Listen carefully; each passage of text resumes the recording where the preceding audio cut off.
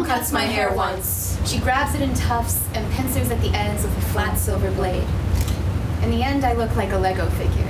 The historian John Strong writes that realizing the impermanence and impurity of the body was an activity undertaken by Buddhist monks and nuns.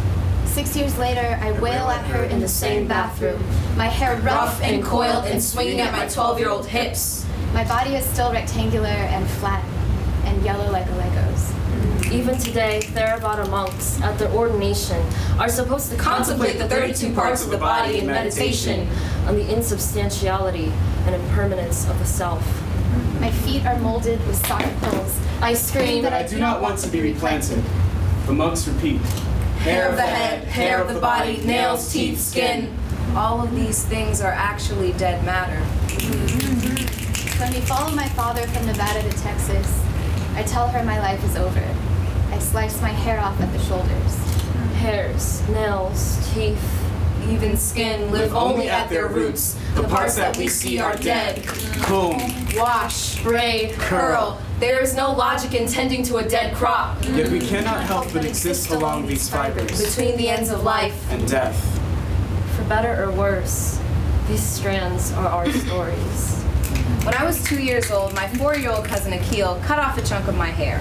I don't remember this happening, but I can imagine him saying to me, "Let's play barber, I'll do you first." And I can imagine myself nodding, because I knew the difference between cutting off my hair, hair of the head, and cutting off an arm, hair of the body.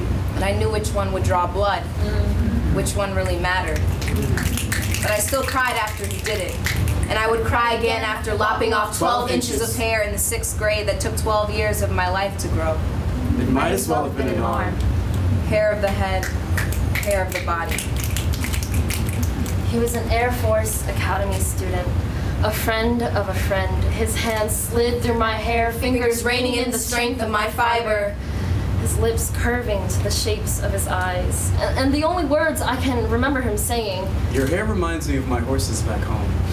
He was from Vermont, and he loved to ride. My long black hair became his stallion, coarse, heavy. He tread the path along my cheek and down my jaw, thousands of times until it was his.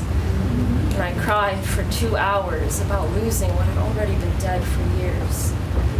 Nails, teeth, skin. Year 10 left her at the boundary of warm and death. Her scalp is slashed and burned. That's what the cancer does. The doctor said. Chemo kept her breathing but took the life out of her.